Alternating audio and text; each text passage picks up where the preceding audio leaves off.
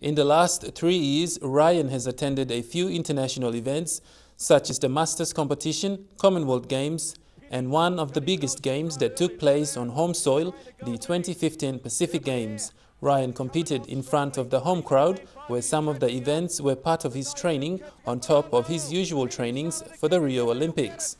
Ryan was training both overseas and in the country for what might be his last shot and to end his swimming career at an international, if not world-class event.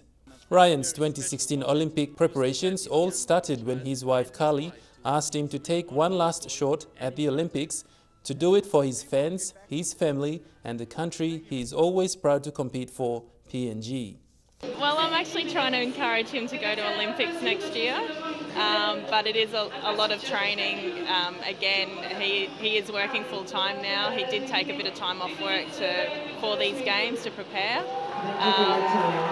It's up to him. I would like to encourage him to just do one more Olympics and then call it a day. But yeah, this will most likely be his definitely last.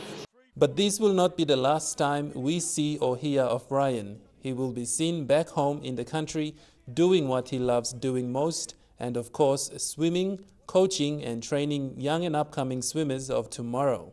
Today, Pini is one of the most successful athletes, proving that hard work, dedication and passion in any sport goes a long way in achieving great results.